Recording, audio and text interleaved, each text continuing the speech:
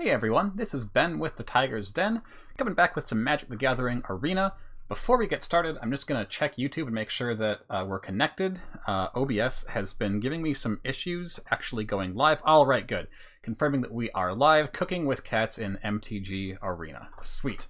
So, welcome back. It's been a while. Feels like it's been a while since we've done any Magic the Gathering streaming here.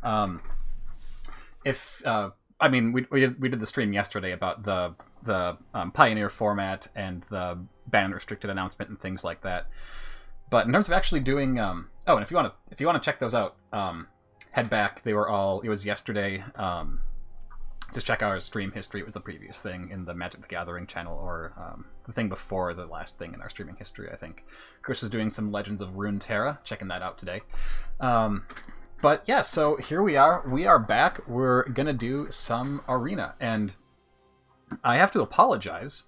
Last week I did a stream where we tried out 3 different Oven Familiar / Witch's Oven, or Oven Familiar, Cauldron Familiar, Witch's Oven decks, and it was great. And some of them were great, some of them weren't great, and we had a great time. And then I checked afterwards, and the stream didn't make it to YouTube. It just seemed to die at, like, it ended at OBS and never went beyond that point.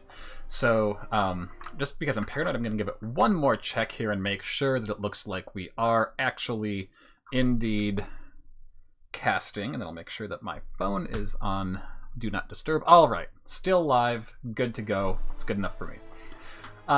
So anyway, I hope you've all been well. Missed y'all, but here we are again, and we're going to basically run back what we did last time. I don't know how it's going to go because, as you probably know, there is a ban list announcement yesterday. 2 days from now, the field's going to completely change when Field of the Dead is banned. And so I think it's just kind of a complete free-for-all right now. Like, no one, I have no idea what the meta is. As you can see, I haven't played in a few days. I have my my dailies stacked up. So because I'm getting started late because of the stream problems, I'm just going to do 2 decks, even though we had 3 here. I'll take a quick look at this one. This deck seems kind of like a little bit more of a meme deck to me. It's basically, I just tried shoving the food package and the Cauldron Familiar package into the same deck, and it didn't really work very well. There were some adjustments that we could make, like Rankle probably isn't very good here at all. Like, that should be cut out.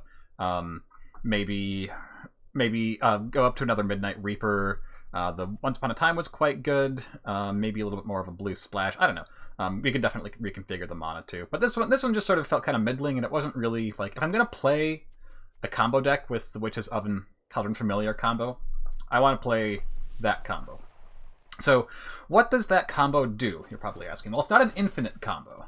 It doesn't just, like, you play it out and your opponent's dead, like with Splinter Twin or Copycat or anything like that. But what we're doing is we're playing this Cauldron Familiar, which is a 1/1 that drains our opponent for 1 when it comes into play, and we can sacrifice a food to put it from our graveyard back into play. Witch's Oven, we can tap and sacrifice a creature to get a food token.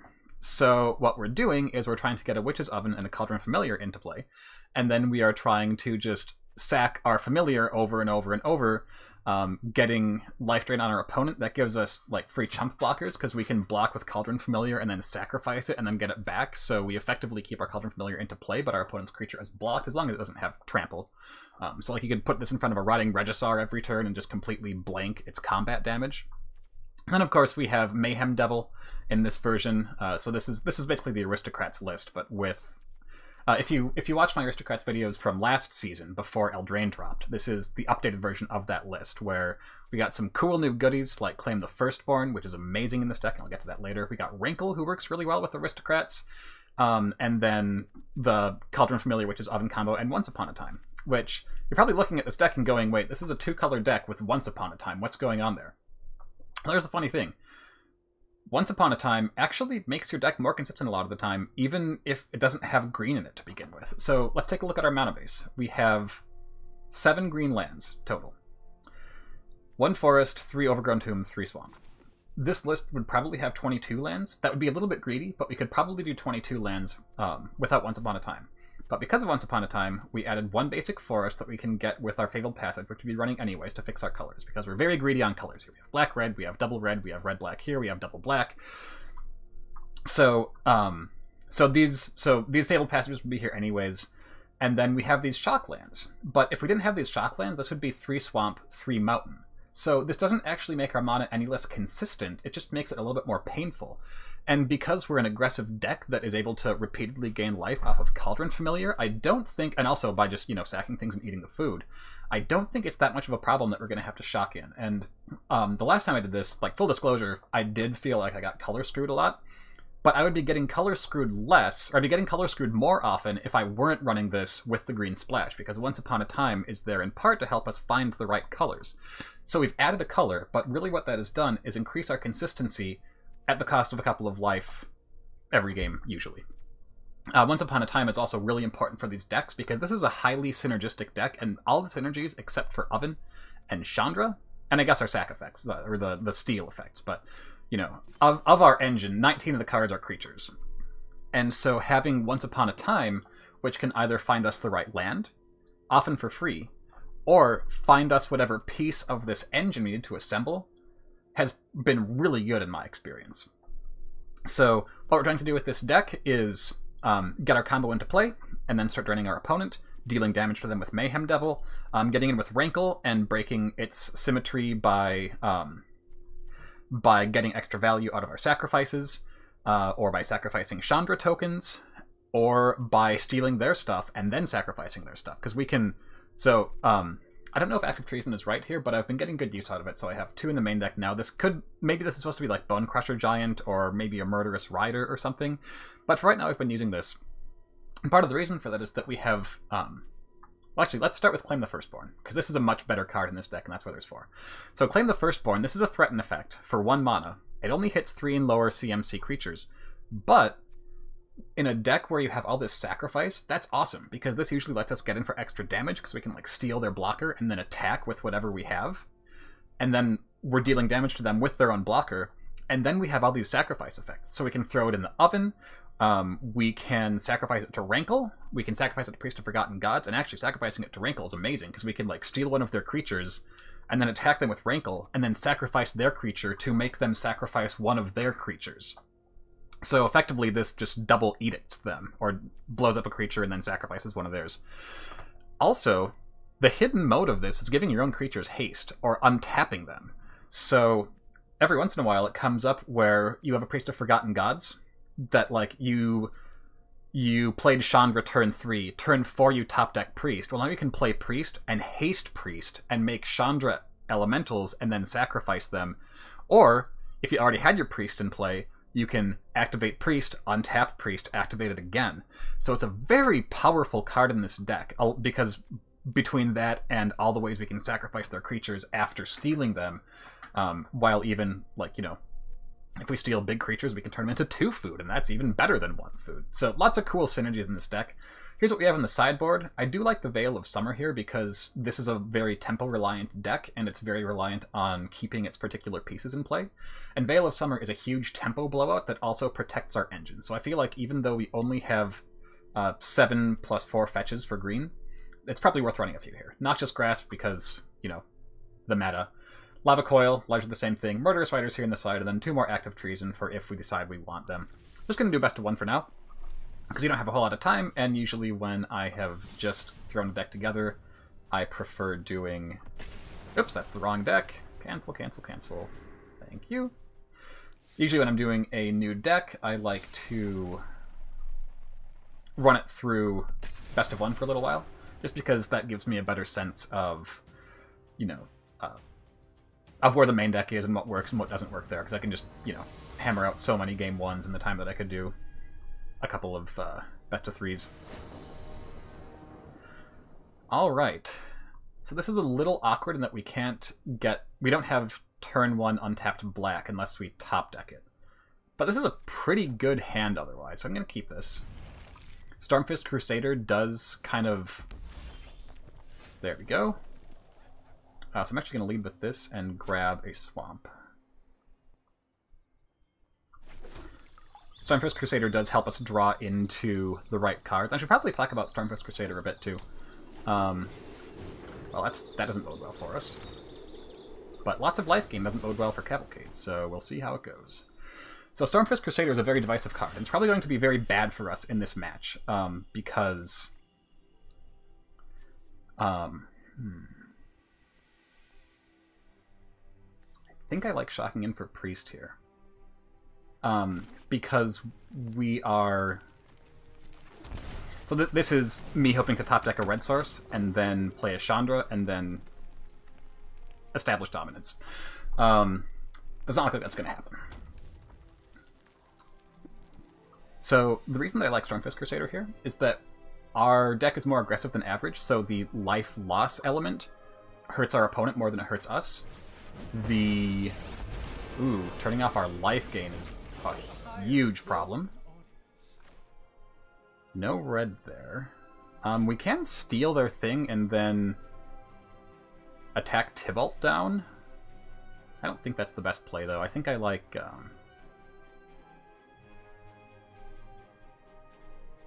think I just like playing Mayhem Devil here.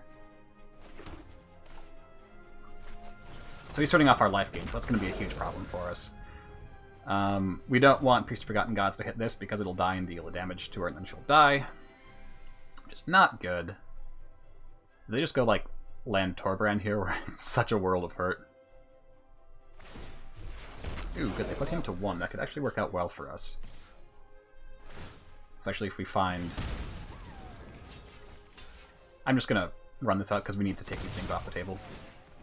If they have a shot for our Mayhem Devil, that's bad for us, but because we don't have a second source of red, we can't really guarantee getting Chandra down, which is what we need to... Like, if we could get Chandra down for sure next turn, I would just play it safe with Mayhem Devil, and then start blowing up all their stuff. Oh, that's super bad for us. Oh my god. Yep.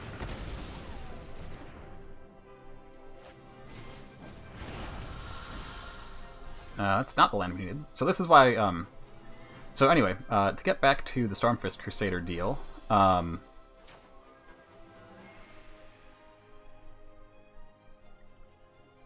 think we do this.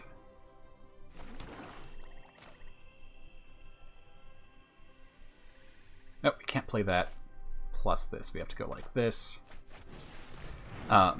So in addition to being faster paced than our opponent's decks and being able to get more out of the symmetrical life loss,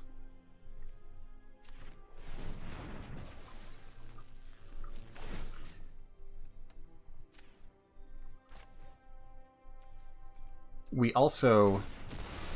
Oh, yep, there's that release-ready product. I'll just go torture someone else.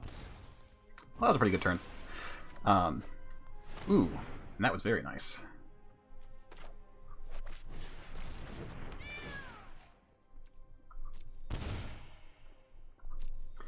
In addition to that, there's also the fact that because our mana curve is lower than most decks, we can throw out the cards that we get from Stormfist Crusader faster than our opponents can. On top of that, because our deck is highly synergistic, drawing additional cards in combination with each other is often more powerful than the combinations of cards our opponents can put together. So there's a lot of ways that we break the symmetry of Stormfist Crusader, especially just because, like, you know, if you can draw into, like, 3, because you saw, like, how Chandra plus Mayhem Devil, if you would have been able to stick Mayhem Devil there, just how incredibly powerful that is. Well, that's an aggressive play. Since we don't have an oven here, I am definitely willing to trade that. Because if they have, like, a land and then a way of killing Priest, that's super punishing for us. They do not. Ooh, okay, so here... So we go to 13, but then we can really start putting the hurt on. I've learned a bunch of new burn spells. Don't worry. I brought company.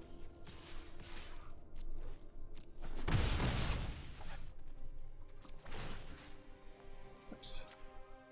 I've heard that there's a bug with Priest of Forgotten Gods where if you target yourself for this, it doesn't let you sacrifice a creature, which you actually do want to do a lot of the time. So that's kind of unfortunate. But hopefully that'll get fixed in the near future. So opponent has 2 Cavalcades, and they could have lots of hasty threats like that. So that's 1, 2, 3, 4, 5, 6, 8 damage. We go to 5. Oh, or they could just kill our Chandra that we have another one of in our hand. Okay, deal.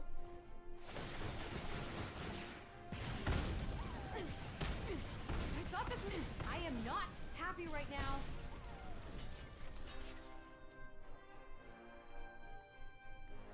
Well, I don't think we're blocking either of these guys.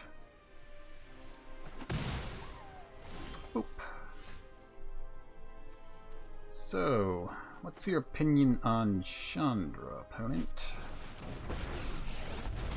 Another cool thing with Chandra in this deck is that she has lots of really good flashback targets, and a lot of them are really cheap. I'm gonna leave a priest back to block when I use the other one to sack.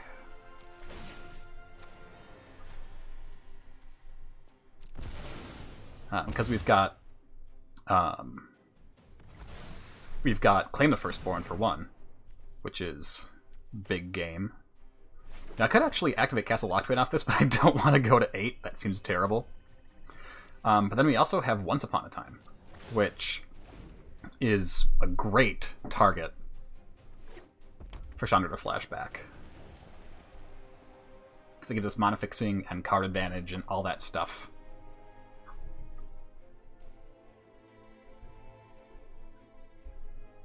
Our opponent's kind of flooding out here.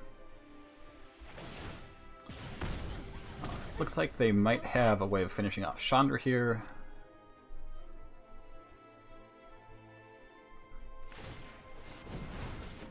Yep.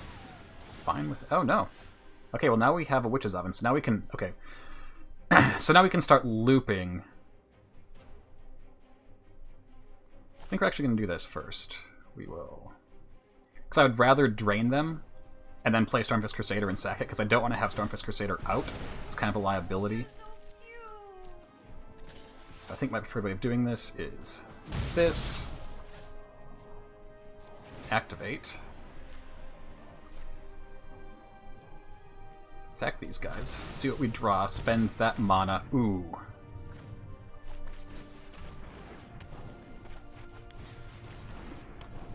I'm feeling pretty good at this state. And now we can start, you know, if we want to, we can start sacrificing Chandra Elementals to the oven as well.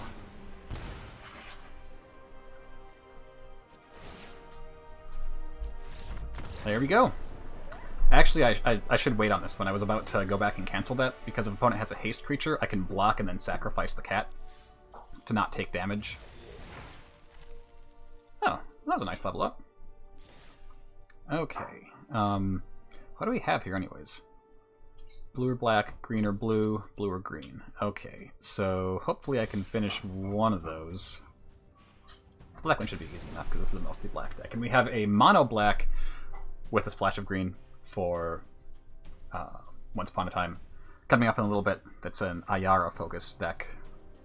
Which that one, on last week's stream, that was the breakout deck of these three. Like this, the Aristocrats deck, like, you just thought do its Aristocrats thing, and we all kind of knew that thing, and now it has a new angle. But the Ayara deck is like kind of it's entirely its own thing, and it's very fun.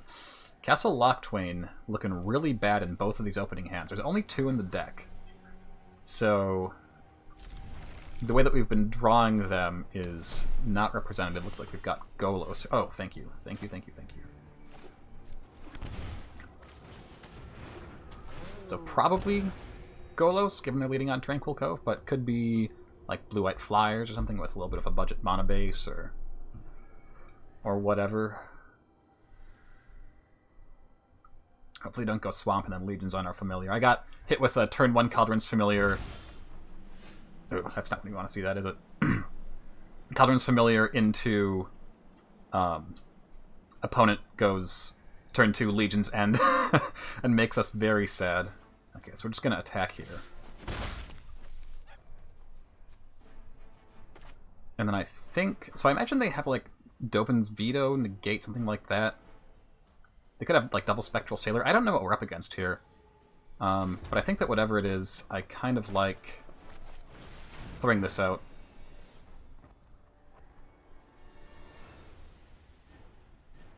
If it's main deck Mystical Dispute, that can't hit this because it'll cost them 3 mana. Essence Capture with no target. Okay. So a blue-white question mark counterspells deck, huh?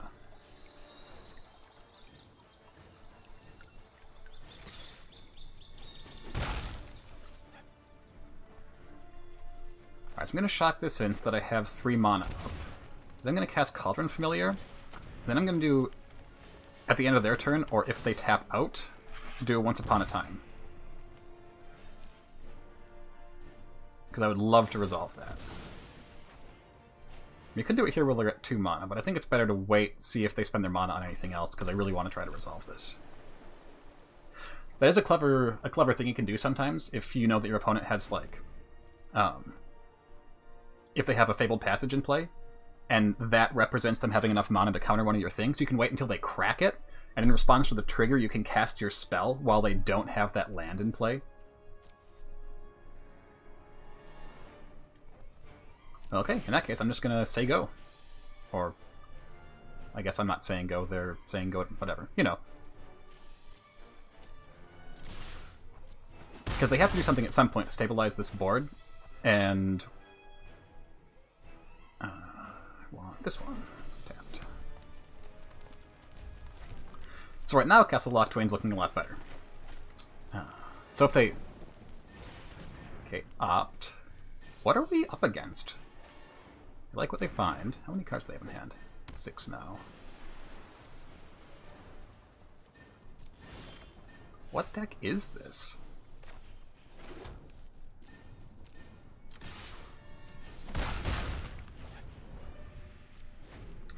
I'm going to hold this Rankle for now. Because I imagine that our opponent's holding a lot of... Like, they're holding up their mana for something, and we're just nickel and diming them to death with these cats, so I'm not activating there because I don't want to take all that damage. I don't know what, like, I still don't know what they're on. Blue-white things? Question mark?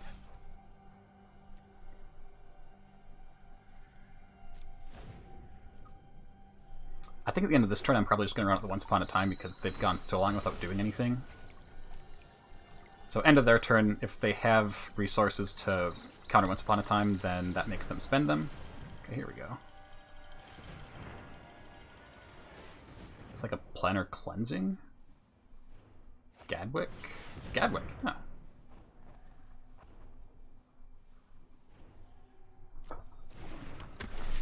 Still don't know what we're up against, because I've never seen Gadwick before.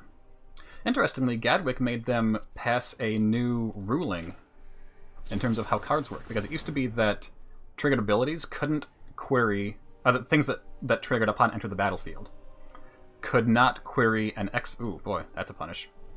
Couldn't query an X value that was in the casting cost of the card, because by the time it was in play, X would equal 0. So they actually had to make a new rule that said... how do I want to do this? I think I'm going to lead with Mayhem Devil. Which I think they have to respond to. So anyway, they had to make a new rule that said triggered abilities from coming to play need to be able to target or to query whatever X was when it was cast, even though by the time it's going off, X equals 0. If I had one more mana here, I could actually run out, claim the Firstborn, try to get them to counter it.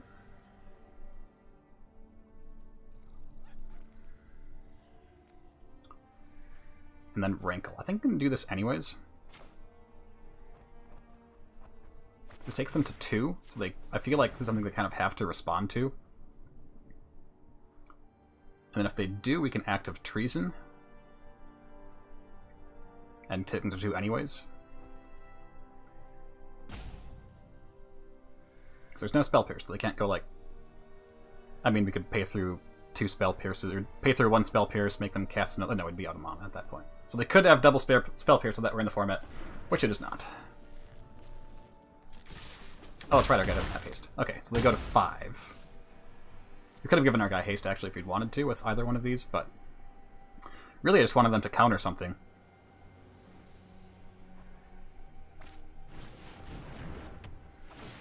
Okay, Prison Realm.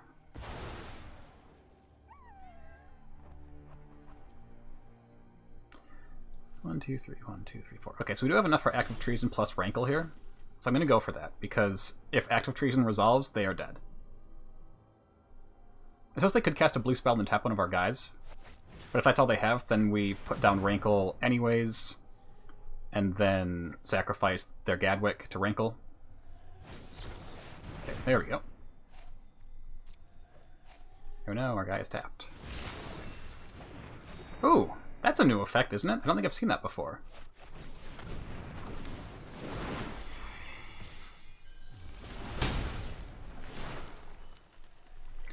Okay. I don't think I want to make them discard. But I like making them draw because that means they're dead next turn to just Rankle. And I like sacking this guy to make them kill their Gadwick, obviously. That seems pretty good.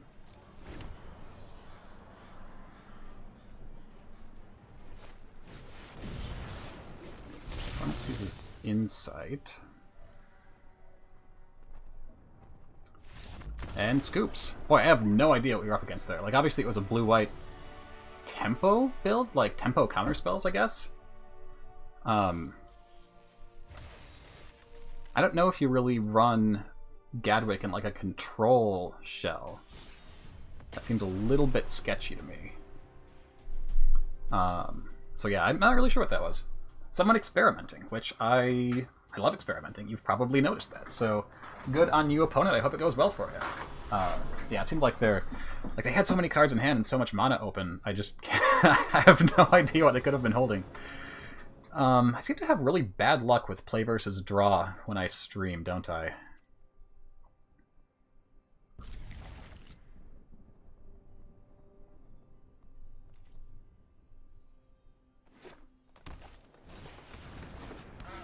Well, we are probably dead.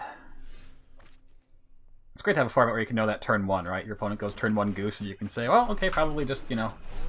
I guess they mulliganed there, didn't they? They went to 6, so that puts us in a slightly better spot. This could still be Oko. Yup. Ooh, Alcar Cauldron Familiar, Oko. Ah, blast. Never oak your opponent's Cauldron Familiar. It just makes it a 3/3, and then it can still come back into play after it dies.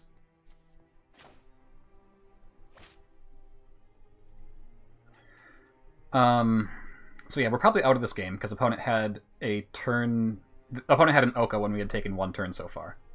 I'm trying to think what our lines into this game are. It's probably play Priest of Forgotten Gods.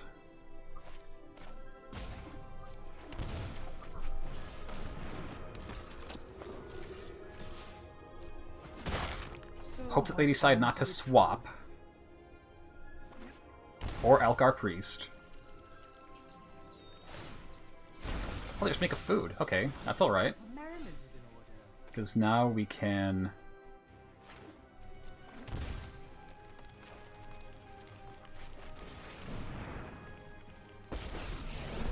do this. Better than having a plan.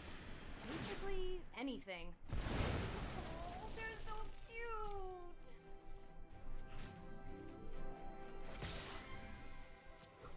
You could have like flash or instant stuff here, but we will want to attack first regardless, so... Oh, that's pretty good for them.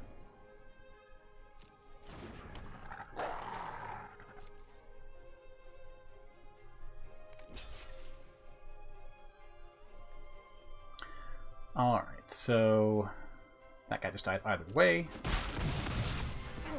Now it goes to 5 again. This Goose will inoculate them from having to sacrifice their Ambusher, which is way too bad for us.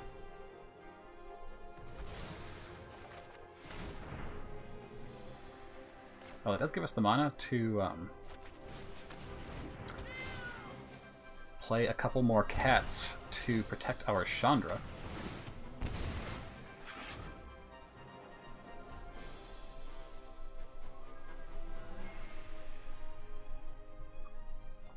If we can get a Claim the Firstborn here. Okay, good. They just... I think it would have been better to swap her, actually, because that's going to be really hard for us to deal with. I mean, maybe they don't have enough creatures in their deck for that to be worthwhile. And they'd rather keep the Oko out, but since they have a stream of tokens coming in here, it seems like that'd be really good for them. Yeah, I'm pretty sure that we are dead here to the... we have a swamp and they have... We have a cat and they have an Oko. But we'll give it another turn or two and see what happens.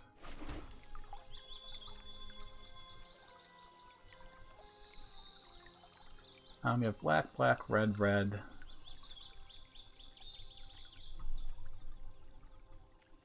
Yeah, we'll just get another red here, because we want to like Chandra and then flash something back off of her. That takes 3 red most of the time.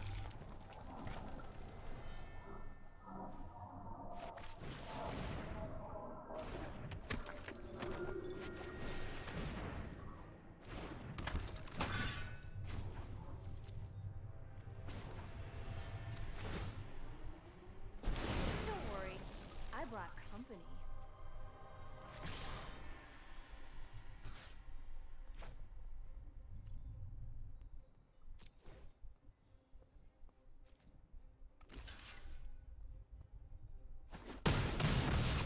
So it's a game you're interested in.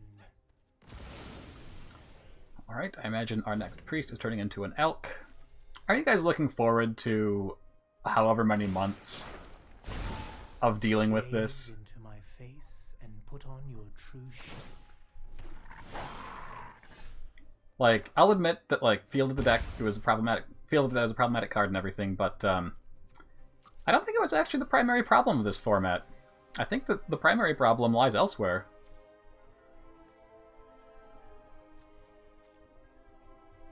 Yeah, I think we're just gonna be dead. And the thing too is that like sometimes we can grind out games with Witch's Oven, but guess what happens to Witch's Oven when your opponent has an Oko?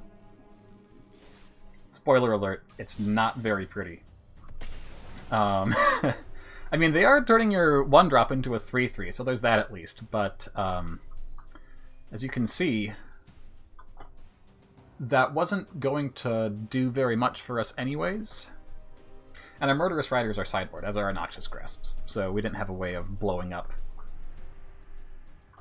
any of those through that. I guess the one thing that we could have had was get a Rankle, but our Chandra was about to die, so we wouldn't have had a free source of things to sack anyways.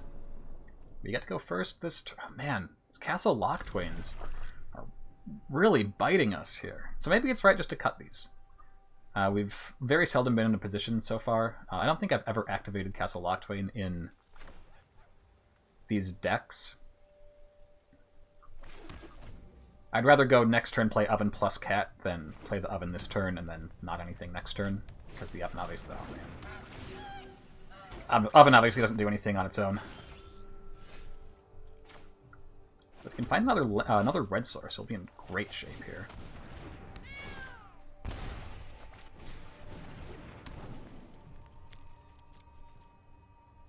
If they Oko and turn our Oven into an elk, like we can hit them for 4 if they do that. Take their Oko to 1, but that's still not great.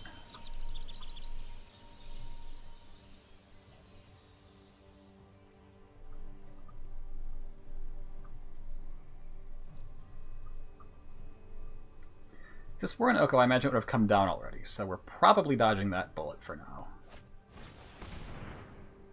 We'll take it. Just gonna put the stop in here so I don't forget to do my...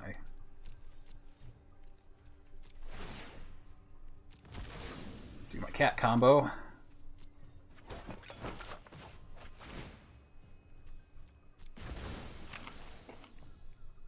Alright, any untapped land. Any untapped land 1 time. Yes! Red would have been preferable, of course, but this is also pretty good. Do I just steal their goose and cook it? That does take them off mana. And it's very poetic. I think I'm actually supposed to play Mayhem Devil here. Oh, it does represent they can play Nissa next turn. That's very bad for us, so I think I kind of like that, actually. Well... No, I'm going to do this. We don't have any way of dealing with larger creatures if we do that.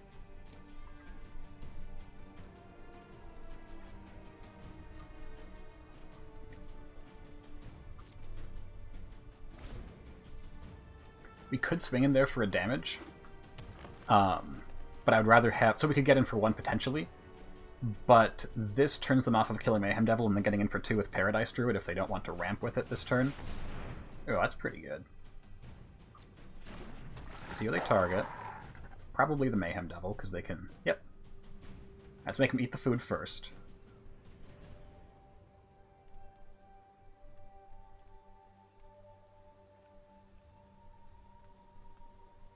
I wonder if they're doing the thing that I keep doing where... so which one do I kill here? Probably the... I kill the Goose or the Paradise Druid? Oh, I can kill the Wicked Wolf, can't I? Because I sacrificed that... Oh, no, I can't. I can only deal 2. I think we have to kill this because it's going to give them that source of food.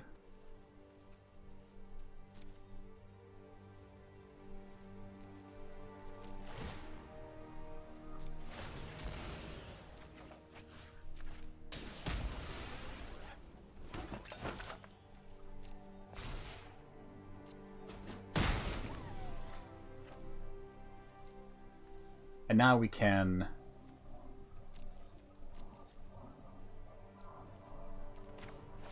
go ahead, Act of Treason their Wicked Wolf. Ooh, another Mayhem Devil is amazing. Still need the other red for Chandra. Alright, so Act of Treason you.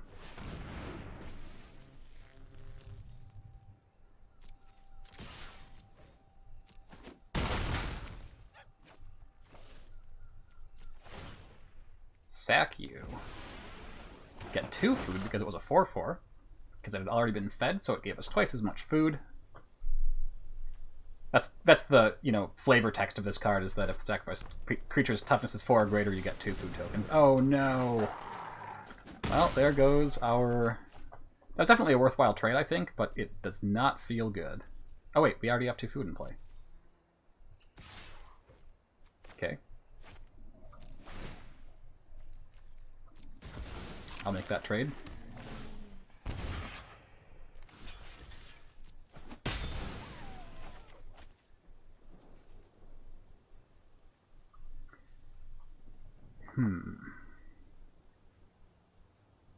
No, that doesn't make any sense. There's no reason for us to put this into play here, though, because we're not going to attack with it until the Wicked Wolf. Okay, well, there's another source of red.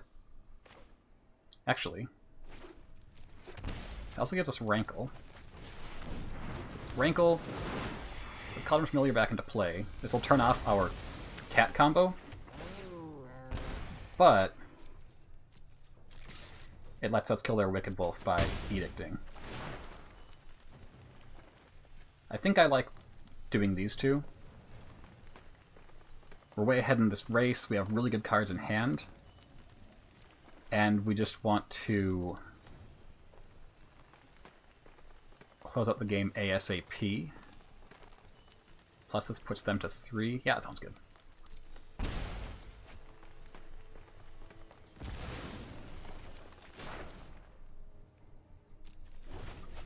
Next turn we can get either one of these guys out.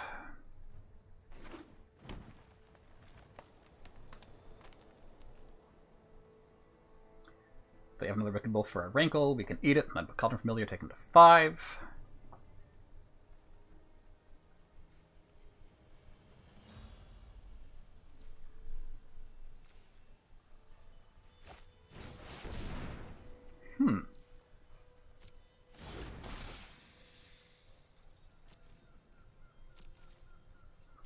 That guy has reach.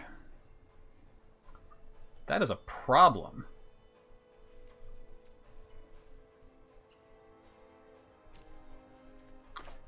Okay, so here's what we're going to do. It also has trample. That is equally a problem.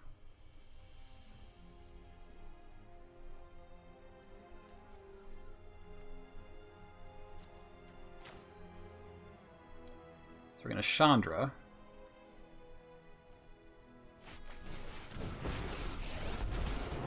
Anyone need a fire started? No? Too bad. Make some elementals. Don't worry. I brought company.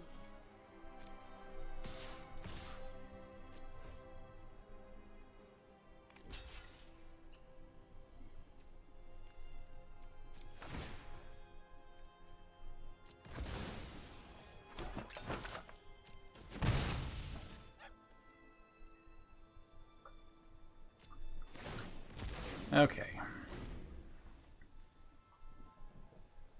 So we're going to want Wrinkle to block for Chandra so that we can active Treason next turn off of her minus, and then...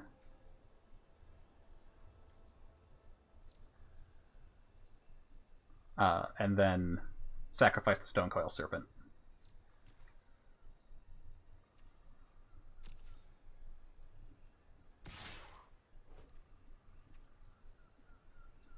I don't think... Actually, I think I do this, don't I? I think this is good, because that keeps her at 3 then.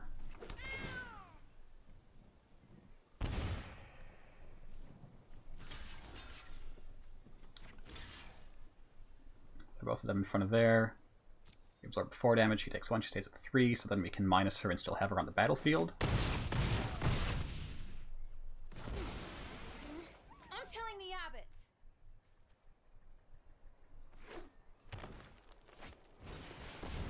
Ooh, that's one I don't see often.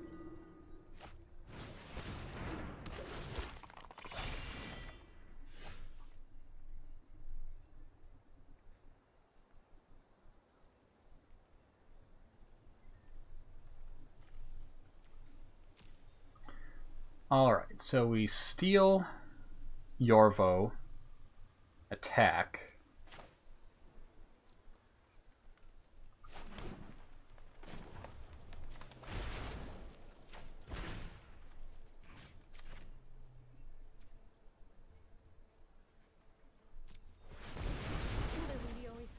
They have to chump block. I guess we could have put him to 1 if we... Oh, no, they would just trade out this guy for that guy.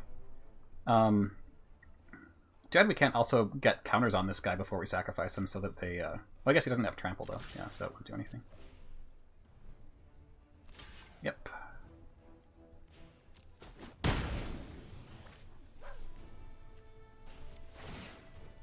Cook that guy.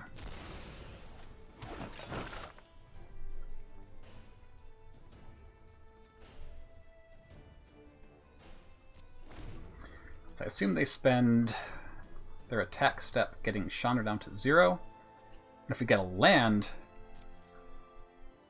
we're in a fantastic spot. So we can just kill them.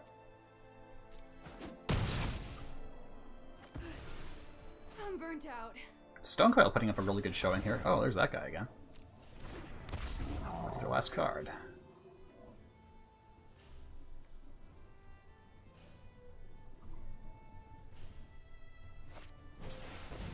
Crawl Harpooner.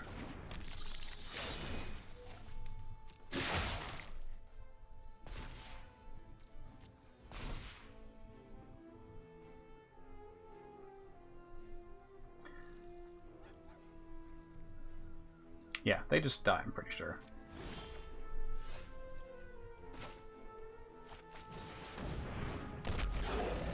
Yep. Sack of food. And this is pretty much how we draw it up, is the... Like, it's strange, because this is an aggro deck without any... Like, it's a red aggro deck that doesn't run any burn spells. But it has an incredible amount of reach because because of this combo and the Mayhem Devils and the Chandras and all that stuff. So, that's going to be the last one for that deck before we move on to the Ayara deck. But... that felt pretty good. I thought that was a really good showing for that deck. It's really fun to play. What's it like in terms of wild cards? Yeah, it's pretty wild card heavy. I mean, decks are becoming so wild card heavy now because like they're just shifting so much power into the rare and mythic slots, more than I think has been traditional. But we've got, you know, some uncommons. Like we've got 12 uncommons there, 2 commons there. Everything else is exactly. I guess Rankle is mythic. Sideboard is Murderous Rider's the only one, so it's a little it's on the pricey side for sure. But if you have the wild cards, this is a really fun aggro deck. I really enjoy it, and I don't know how it's going to do against like the Esper decks and things like that, but that I imagine are going to start cropping up now that Field is going to be gone in 2 days. But against other things, the fact that you can just burn people out by looping cats is really cool. Obviously, Oko makes you really sad, but I mean, that's just going to happen for the next 2 years probably, so kind of just have to accept that. Oh, in terms of card choice, so we pretty much never got to cast a Once Upon a Time there. Like, we cast one and it hit a land when we wanted a creature. So that was like, we pretty much never got to see this come up, which is weird because we should have like a 45% chance to have one in our opening hand, I think, statistically. But I wish we could have seen it. We'll hopefully see it in the next deck. So just take my word for it. This has been performing really well. Active Treason actually did really pull some weight there, even flashing it back in that last game off of Chandra. Rankle, likewise, did a really great job here. I pulled him out of the next deck we're going to play because I just didn't feel like he was that good for it, but he put in some serious work on this deck. Sideboard's pretty rough, of course, but I feel like the extra Active Treasons are actually pretty good. Murderous Rider, of course, to be able to deal with larger creatures when we have to. Really nice to be able to kill a Wicked Wolf when they like have a food. It comes into play, they eat their food in response. You can Murderous Rider their wolf to kill it before it gets the indestructible. And then if it can't fight a creature because it's dead, so that's great. So anyway, this is Cookie Cat. It's a pet for your tummy. And it is the mono black with Once Upon a Time, because why not? This does have 3 Temple of Malady. This should probably actually be 4 Temple of Malady, 0 Fabled Passage, but I only have 3 right now, and I have, I think, 2 rare wild cards, so let's not strain that too much. I spent 3 getting Ayara, and recently spent 3 getting my Midnight Reapers, so I'm a little strapped for the wild cards right now. But, so this deck is very similar to the last one, but just black. We got rid of the red cards. The biggest loss from this, I feel like, is Mayhem Devil, because that card is insane in Aristocrats decks. But we do have some more synergies in here. So we have some hard removal, which is great. We have Midnight Reaper, which gives this deck an insane grindy element, because that turns this combo into deal your opponent 1, draw a card every time you use Witch's Oven. Ayara is basically a force multiplier on your Cauldron Familiars, because she causes all of your creatures to have this ability when they enter the battlefield. So this does it twice. Lazotep Reaver swings you for 4 when it comes into play, because both of the creatures give you 1, and then you can sacrifice even token creatures with this. So you can get rid of the zombie off of Reaver or Dreadhorde Invasion. And these two together are great, because this makes a token which gains you a life, drains them for 1. You lose 1, but then you sacrifice it and draw a card. So effectively, again, it's just like every turn, draw a card, drain your opponent, or deal 1 to your opponent, effectively. And then this one's kind of a sleeper card, I feel like, in these lists, but Order of Midnight I tried out last time, and I loved it. We'll see how it does today. But it's because this deck, like you saw before, how we're kind of like this synergy clockwork machine where we have to have all of the gears in place for them to really work well. We want to be able to find it with Once Upon a Time, which, again, we can't find Witch's Oven, but pretty much the rest of the engine we can find. And then, as we've seen, these cards like Priest of Forgotten Gods, Midnight Reaper, Ayara, they just draw removal like nothing else. So having Order of Midnight to be able to rebuy the critical piece at the right time, and then come into play and trigger Ayara and give you another body to sacrifice to Ayara, or just beat into your opponent for a while, is great. So I was really impressed with that. I think that I saw someone recommend actually Find Finality, which I only have 1 of, and I think it's definitely worth a consideration in the sideboard, at least. I think that it's probably better to have Order of Midnight here, because it's less conditional than Find Finality, because it is also part of your engine, not just rebuying you parts of your engine. But, you know, it's definitely worth considering. And the board wipe part, this is why I think it might be good in the sideboard, because it's kind of similar to what this is doing main deck, but having this as a, I can get back 2 things, or, you know, kill all your stuff. I mean, granted, we probably don't want to be wiping our board, because we have a lot of, like, all of our creatures die to that, so that's not great. But, you know, sometimes you just need a board wipe, even if it's 6 mana. So, anyways, all that said, let's give it a try. I did not post a good record with this last time, because it's a deck that has lots of strange interactions in it, and things that I'm just not used to playing. So, So yeah, we'll see how it goes this time. Like, part of me is glad that the last video didn't go up, the last stream didn't go up, because there were so many times where I would, like, make a plan and go, oh my god, this was so wrong, this is really embarrassing. So, not having that. This is the first time we've been on the play, I think. That's nice. Ooh, opponent mulligans twice. And scoop. Okay, well, there was our one time on the play. Being on the play is really overpowered, chat. You just win immediately. While we're on the topic of winning immediately being on the play, I'm just going to quick look at my MTG Arena tools here. Yeah,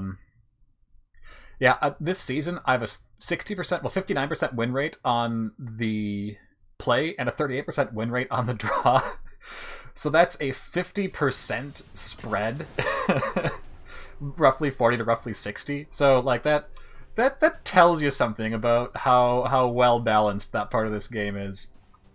Especially if you're doing best of one. Like that makes best of one so swingy, even with the shuffler algorithm where they try to give you a better hand.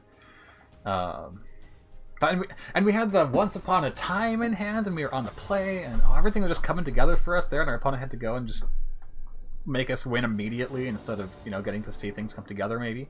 Well, okay. This looks a lot like that last one. Let's make sure we Once Upon a Time before we Gutter Bones, huh?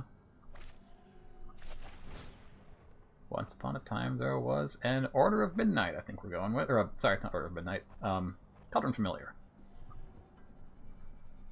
Like, all of these would be really good, honestly. But I think we want to start... Give him a hello.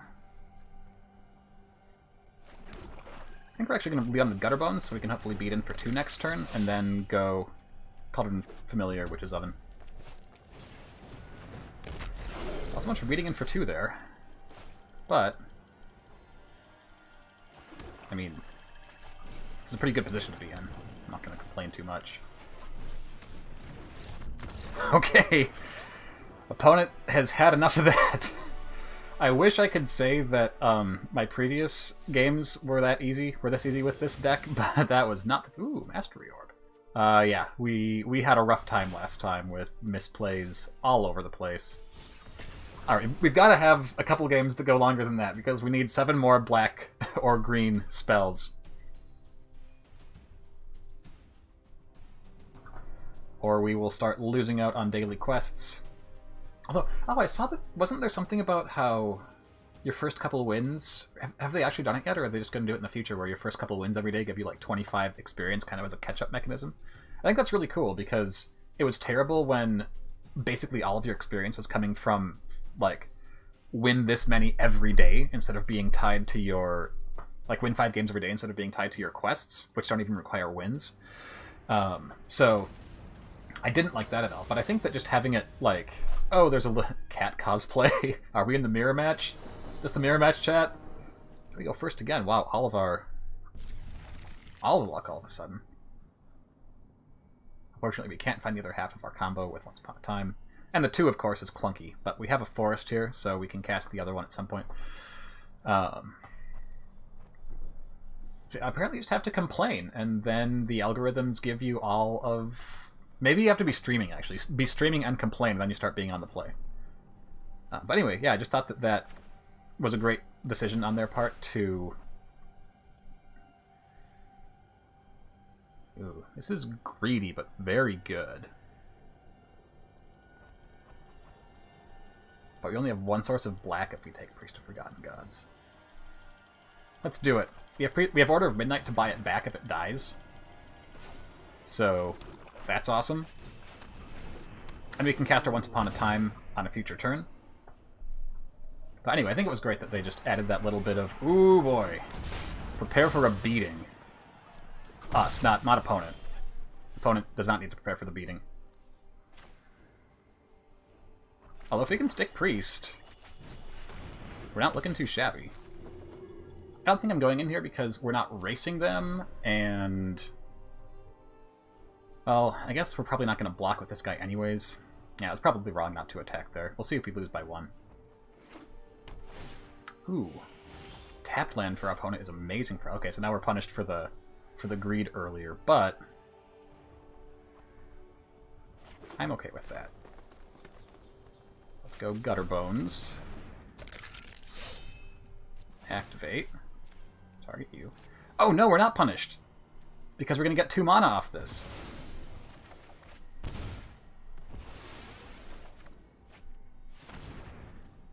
Sweet.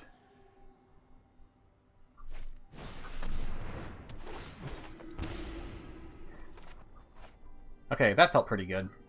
Might have actually been right to rebuy Cauldron Familiar and play it there. But, ooh, and there's the... Okay, this is going to be difficult for our opponent now, I think. So we will go... Land. Oven. Alter Fate, make sure we're keeping up a black. Because Auto Tapper feels like it's actually worse now than it's been before, which is saying a lot. Play Cauldron Familiar. Get 2 triggers.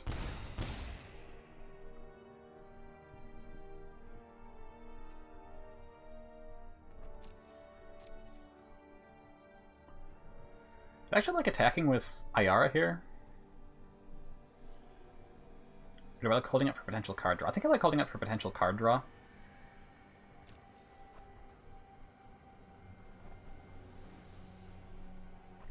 And I like having Cauldron Familiar back here so that I have this as a blocker, and then can sacrifice it to this, and keep our... Ooh. Okay, so do I actually want to sacrifice these guys to turn off the Acclaimed Contender? No, that seems bad.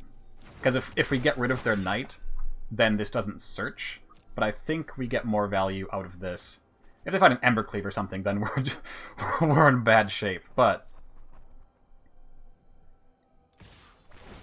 okay, so they get in for 1.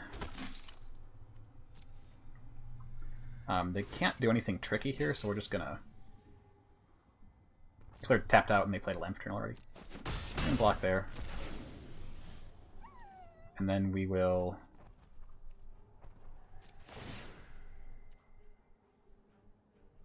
do this. Get food. I think I like putting this into play... Oh, I'm not going to attack with it. And I don't think there's a reason we're going to attack put it into play right now, so... Ooh, okay, well that's good, because then we can lock the board down pretty good.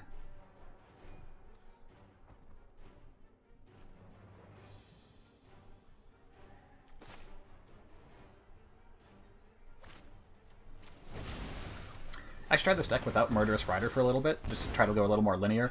It was not a good idea, don't do that.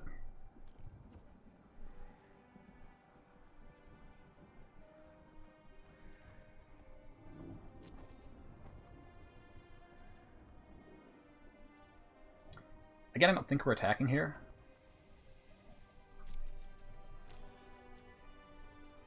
I don't think there's a reason to put anything into play right now.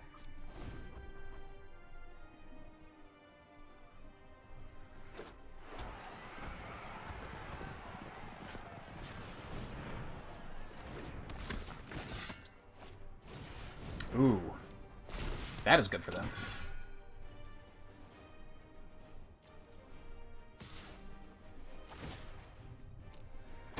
Although attacking with that's going to be a liability once...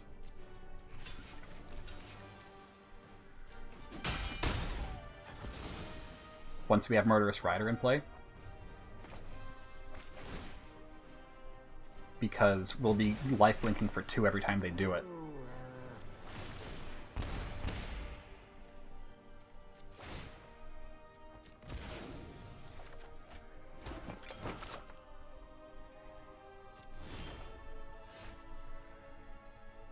We're just going to once here. Actually, no. I think we're going to shock this in. Play a Rider.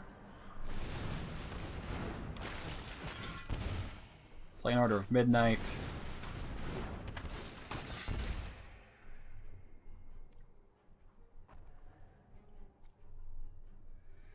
We'll see what they do before we make any moves.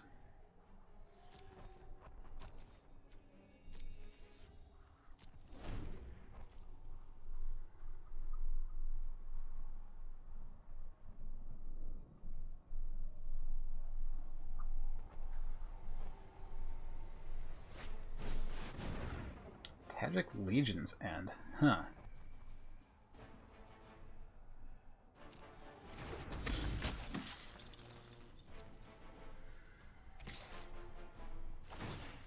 Okay, so this is effectively gaining us... Or they're dealing 1 damage to us here.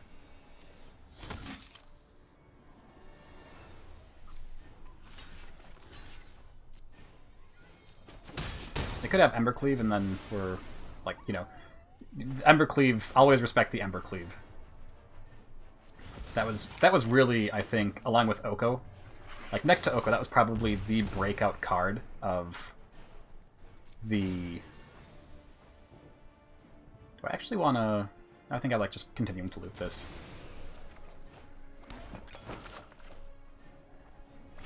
No reason to do this here. Of the Mythic Championship 5, I feel like. So I'm going to run this out here. Actually, first I'm going to make sure... If nothing's scribed to the bottom. So I'm going to crack this right now. We have no sacrifice synergy in this deck, like the... Oh, yuck. Boy, that was a swing and a miss.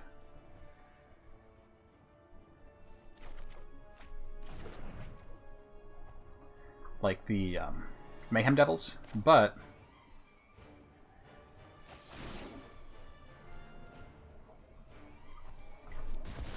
we do still have we want to get that out of there. So we want to get that out because that lets us there's fewer lands in our deck then, so we have a slightly lower chance of hitting a land, which clearly didn't help us because we hit a bunch of lands and like an enchantment and an artifact. So opponent's pretty close to dead here. Wait, are they just dead? 1, 2... They're just dead here, actually. Because we go attack with Order of Midnight. Take them to 4. Sacrifice Cauldron Familiar.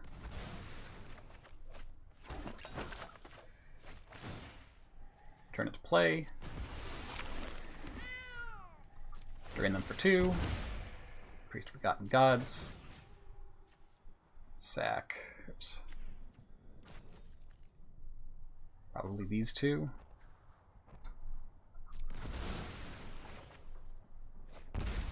There we go. Got there. On an actual game this time where we didn't... our opponent didn't scoop after mauling to 5 on the draw. Okay, good. We finished our quest, too. Awesome. I think I got one more in me for tonight. Chris and I are actually doing a conference call after this for our... I guess it's the side gig to this channel, but actually our main gig. This is a side gig, too, for our board game development stuff. We've got some really big news about some potentially cool, just like cool opportunities for us in the near future. So that could be really exciting. Nothing is finalized, so I have to be as vague as possible about that. But I have some cool things where we'd get to work with some cool people and help them work on some games, help have them work on ours.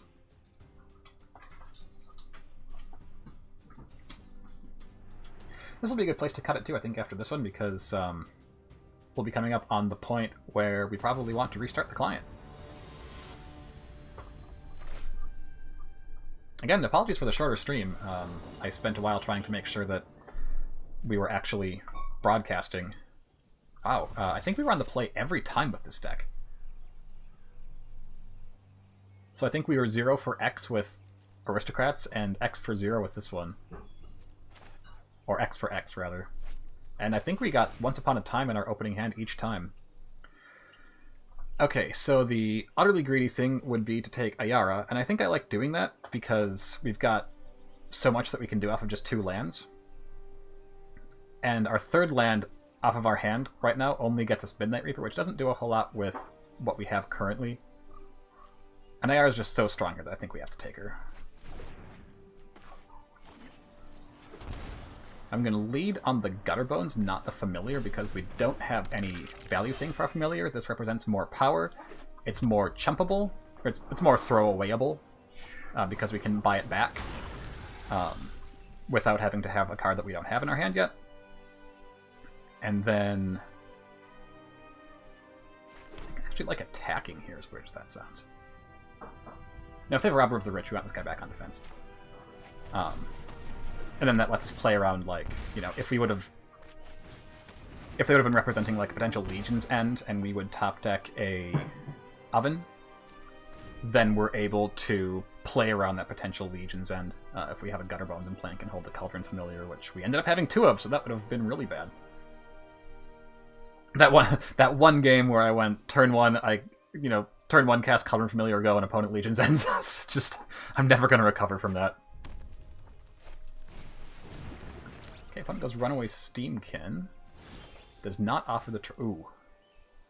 Well, that's a good card.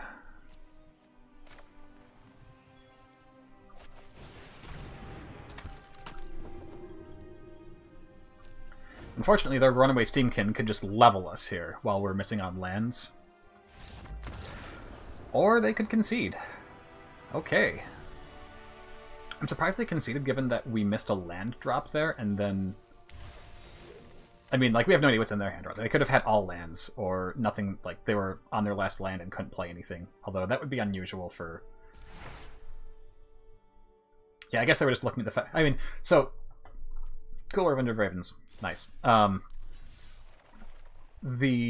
so we're gonna jump in here and look at how that had... I'm sorry we didn't get better games off of that, but, you know, we'll be playing this deck in the future, believe me.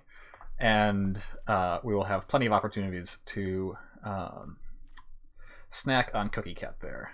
But, yeah, so let's have a look here. I don't think we ever saw Lazotep Reaver, which is one of our Priest of Forgotten Gods synergies. So we don't have Chandra, right? That's like the big loss for Priest of Forgotten Gods, but we kind of piecemeal together some Chandra-like elements, because we have Lazotep Reaver, which has the advantage of being a lot easier to cast, so you can like have 2 mana, go Priest into Reaver, as opposed to, you know, having to have black and something, and then have something red the next turn for Chandra. So we have that, which we can just use to activate immediately. We have Dreadhorde Invasion, giving us a supply of 1/1s. We have... and then we have Gutterbones, which also helps with that, because I think the reason our opponent conceded there is because we had 2 Cauldron Familiars and then the Gutterbones. And when we sack Gutterbones, we get 2 life, and our opponent... Or we get 2 black mana, and our opponent loses 2 life. So that actually lets us replay or rebuy the Gutterbones for free, effectively.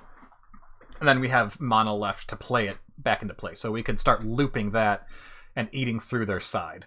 So yeah, now that I think about that, that's why they conceded. Although, man, I'm surprised they didn't have a way of killing Priest of Forgotten Gods.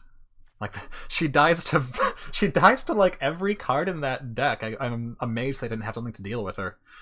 But we saw Once Upon a Time work out really well there, even once... I think the time that we had double Once Upon a Time in our opener, that was when our opponent scooped immediately. But we did see a game where we ended up having one in our hand for a while, and I mean, granted, we didn't find anything good off of it, but we top decked well after casting it, so we dug through a bunch of lands, and then there were 2 good cards in there, sure. So we went through those, but we also dug through 3 bad cards, and then started drawing good cards afterwards. So that feels totally like we didn't see it get cast late very often there, but we saw it be quite good when cast early. And we didn't, like, we got punished for the Ayara keep there, but we got really rewarded for the previous Ayara keep when we got to, you know, we're still on 2 lands, but we get to grab Ayara and then Priest and then cast Ayara off of Priest. And that is actually a big benefit, a big advantage of this deck over the red Aristocrats decks, is that virtually anything in this deck you can cast off of Priest of Forgotten Gods mana, whereas a lot of times you end up like you had to spend a red mana to get Chandra in. You had to spend your red mana to get Chandra into play. So then when you activate Priest of Forgotten Gods and sacrifice her tokens, you can no longer cast that Mayhem Devil in your hand because you just got 2 black and you need red. So that's actually a stealth advantage of this deck compared to those ones, is just that Priest is always giving you something that you can do with that mana, pretty much. We never got to see Midnight Reaper come online there, but you can imagine in those grindy games, if we were drawing a card or two every turn on top of everything else, that's the life right there. Like, we ground out a Grixis Fires deck twice in the last stream by having a Midnight Reaper and then the Cauldron Familiar Witch's Oven combo, and then like getting a Yara too, so we're able to sacrifice other things to draw extra cards and all that. And even just like, if you have these two cards out and like they target your Midnight Reaper for removal, and then you can sacrifice your Midnight Reaper to draw 2 cards in response, even that is often enough. Like 3 for 1-ing your opponent like that is often enough to just like put you in such a commanding lead in this deck. And especially because card draw is so good in this deck, because all of our cards get exponentially better the more of our other cards we have in play, because they all combo together so well. Speaking of which, we also got to see Order of Midnight put in some work there. Like, that literally won us the game, not only by buying back the right creature at the right time, but by being able to just hit our opponent for 2. I mean, granted, they were probably going to lose that game, but we were an Embercleave away from being in a potentially rough spot.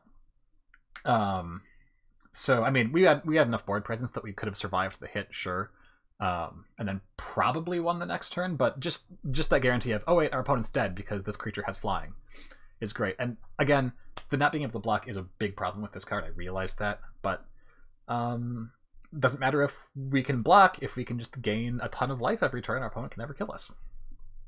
Sideboard, I don't know if these drill bits are right, but because we're so easily able to activate Spectacle off of putting a cat back into play, I think it's pretty good. Like, this is also an evasive threat. Priest of Forgotten Gods also not only deals damage to our opponent, but then gives us mana to cast Drill Bit. So it seems like, as discard goes, this is a pretty good choice for this deck. Also, Ayara, casting anything, any black creature entering the battlefield, lets us Drill Bit for 1. So that's great.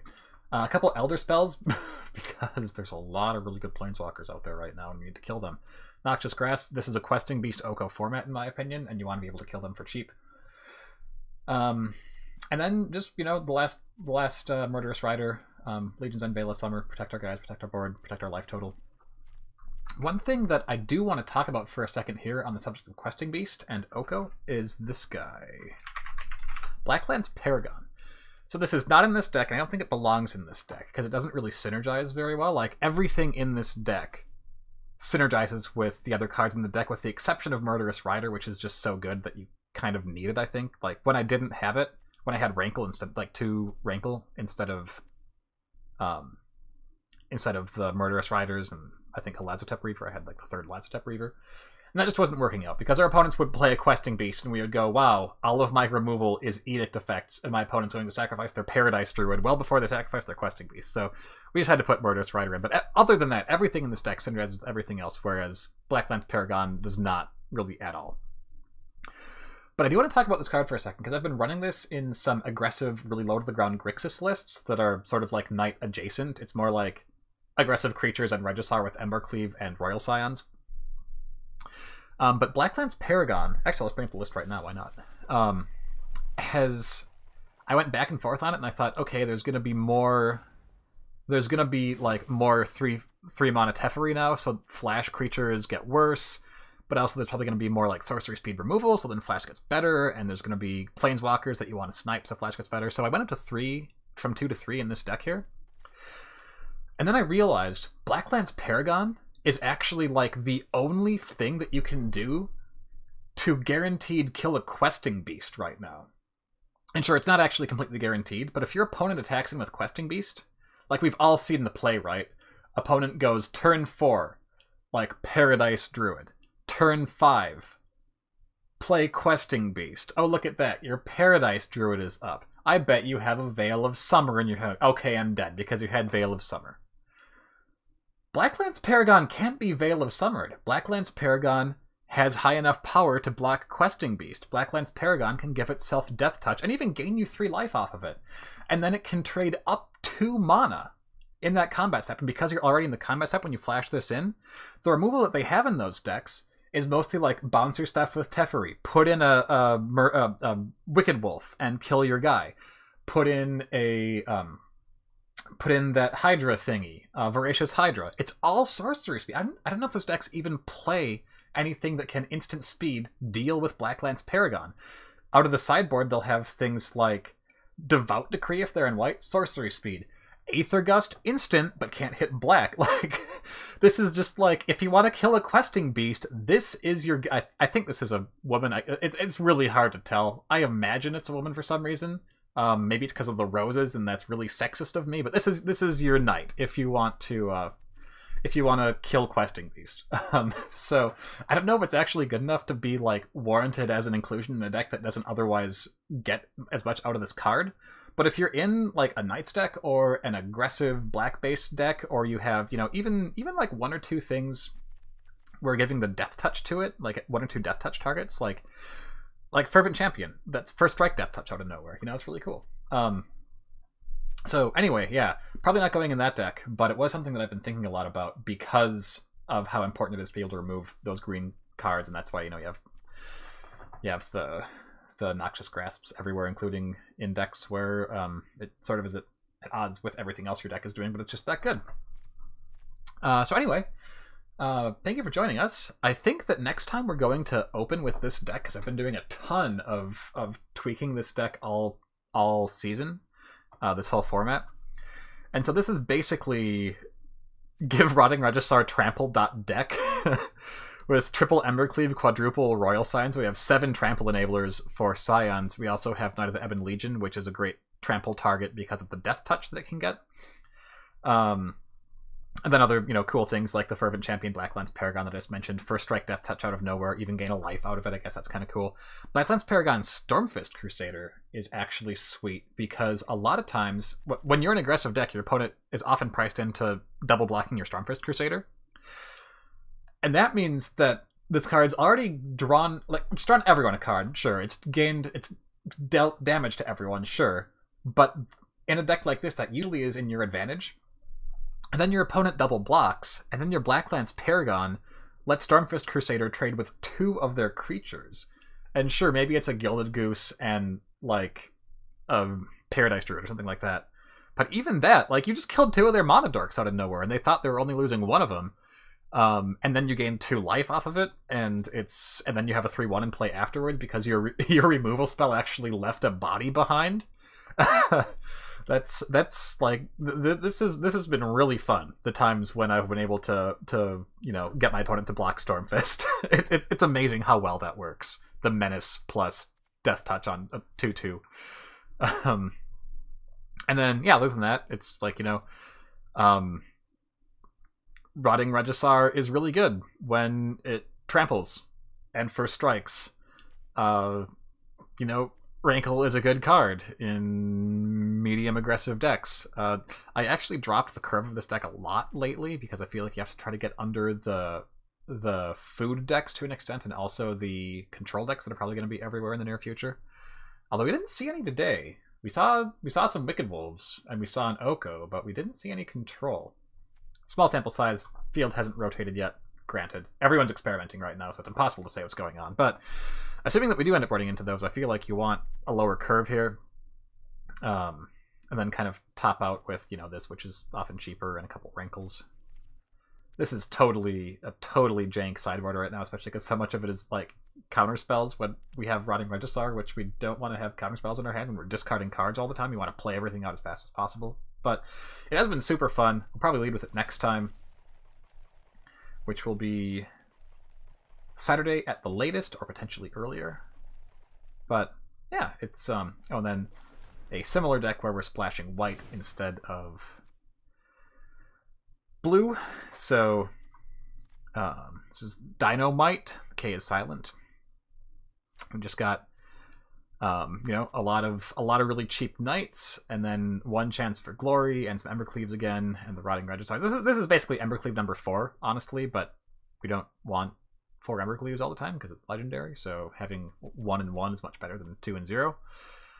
And yeah, this is kind of a response to the Mardu Knights that we saw at Mythic Championship 5 last weekend, where they looked really impressive, but I felt like the white in the deck was holding them back in a lot of ways. Because you get Champion. Is that what it's called? No, not Perfect Champion. Venerable Knight. Yeah, you get Venerable Knight, which is cool, and you get Inspiring Veteran, which is really good for the deck. But then there was Acclaimed Contender, which, as you start adding more and more white cards, you have to go more and more heavily into white, and we saw decks stumbling on mana a lot, and when you're an aggressive deck, you can't stumble on mana. You're just dead. Even with Training Grounds and Shocklands, people were stumbling all the time on mana, especially like trying to cast Regisar and having like double Tournament Grounds Mountain.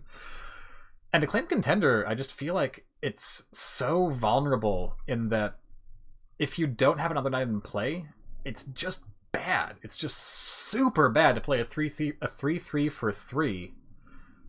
And if your opponent's playing a little spot removal or like Heaven Help You resolves a board wipe, this card that card is just terrible. So I felt like further warping the mana base to accommodate it was probably like you're gaining some, sure, but you're also losing some, and I felt like maybe I would try a more consistent mana-wise version of the deck. So that's been my other Embercleave Regisar project lately. Haven't actually tried it yet. I don't even have the lands for it. We have 2 Temple of Triumph that should be Sacred Foundries because I don't have any more wild cards. But that's another one I might try in the near future. It looks like it'll be really fun, so hopefully it turns out to be really fun. But anyway, that's going to wrap it for tonight. Sorry again for the short stream on account of stream technical difficulties, but hopefully we'll be bringing you longer ones in the near future. Thank you very much for joining me tonight. So much fun streaming for you guys. I just noticed that this is 30 green or blue and this is 20 blue or green, and that is going to bug me for a long time. Anyway, thank you very much for joining us. Let us know in the comments what you think, what you liked, what you think could be better, what you would like to see us cover, what other games. I've actually been getting a little bit of a hankering for some Cyberpunk games. I've been playing the original Deus Ex, which I've never played somehow, even though Cyberpunk is my favorite setting of all time by a huge margin, and I cut my hair differently because I like it so much. Like I wanted to look slightly more like I was out of Netrunner or something, so I shaved half of my head.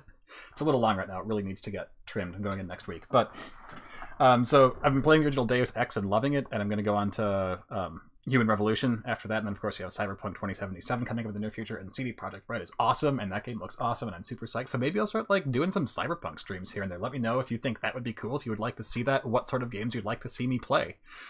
But so, you know, love hearing your feedback. Thank you so much for joining us. This has been Ben with the Tiger's Den. As always, thank you. You guys are great, and I'll see you later. Bye-bye.